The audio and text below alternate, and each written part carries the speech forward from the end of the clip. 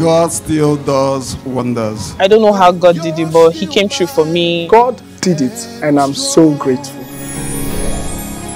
Hello and a very warm welcome. You're on to Heritage News, and this is God Did It. It's great to be with you on this edition. Thanks for joining me.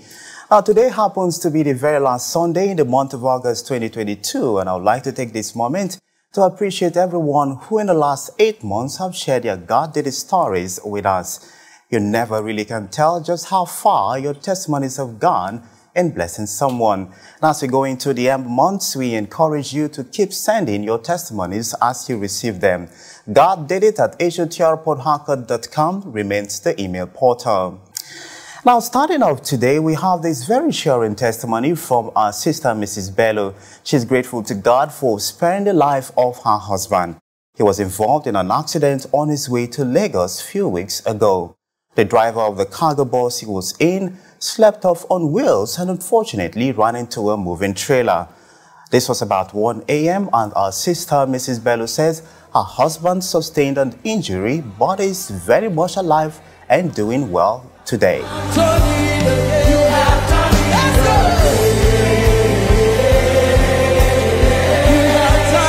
I can just imagine the extent of gratitude in the heart of our sister, Mrs. Bello.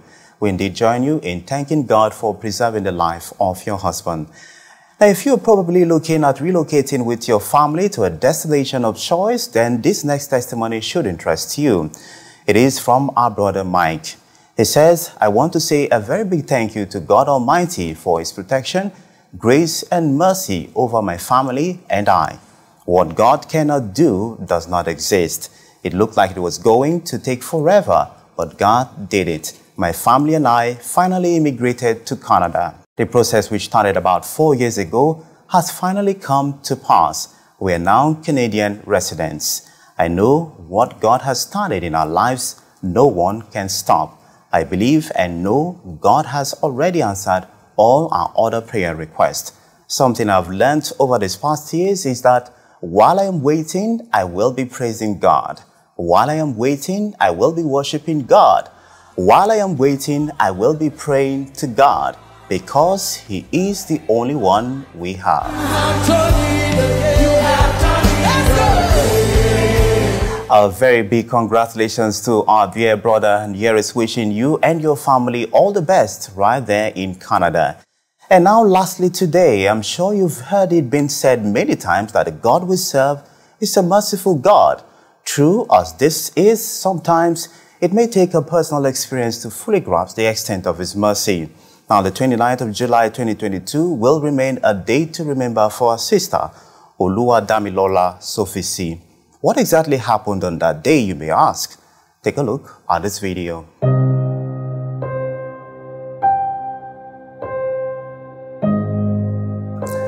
This is now the remains of her sister's shop. Early that fateful morning, Damilola says she needed to be in her shop to finish some job she had, but was somewhat unsettled in her spirit and so kept dragging her feet and delaying for no reason.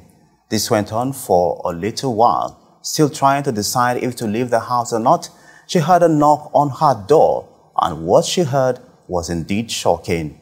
A water tank fell on her shop and destroyed the entire building.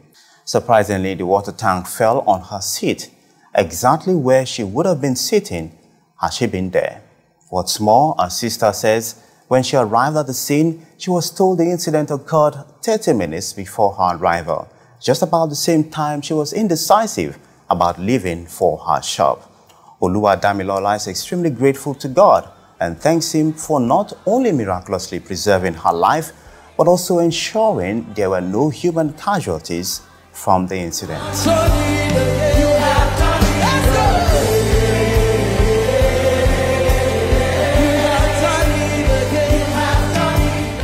What a story. I will have mercy on whom I will have mercy, and I will have compassion on whom I have compassion.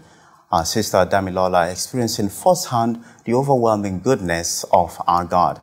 But as God did it for today, thanks for being a part of it. I am Atinode Inko Ogiga saying, do have a blissful week ahead. Heritage News continues shortly. Please, to stay with us.